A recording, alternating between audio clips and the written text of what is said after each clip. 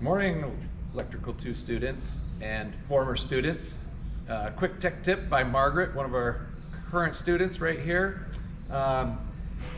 We're about to start the AC system, and so you're going to be installing hull inlets, galvanic isolators, distribution panels, shore generator switches, the whole thing.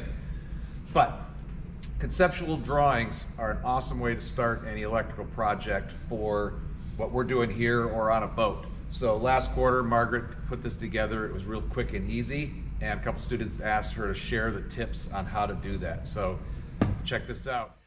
Hi, this is Margaret Palmer with tech tip number 79, how to create a conceptual electrical component diagram using PowerPoint.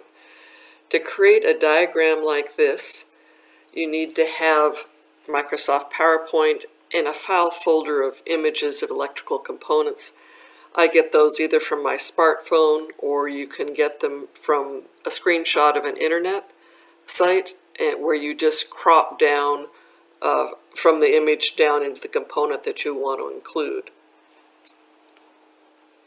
So it looks like this.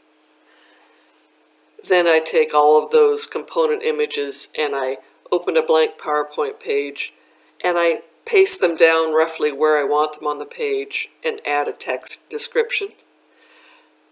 Then I use the connector elbow arrows to connect the components, and I change the color and the shape, and that gives me an image like this. When I move the components into position, the arrows stay connected to them.